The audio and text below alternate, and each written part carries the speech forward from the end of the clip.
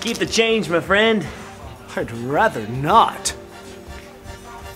These days, pennies aren't good for much, except honoring our 16th president. So it makes sense to use them for the Lincoln penny portrait. It's a likeness of Honest Abe you create yourself with 1-cent coins.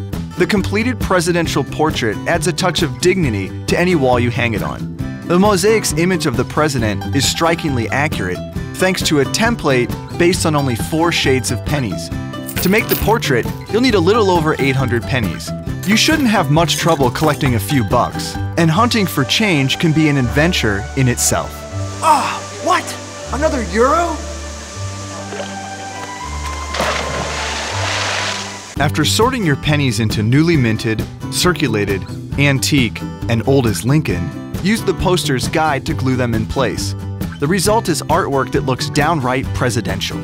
The rolled poster comes with a booklet of Lincoln trivia and a 1943 steel cent, the only penny made without copper due to wartime shortages. The penny portrait is a depiction of Lincoln by the people, for the people. Buy it now at VAT19.com.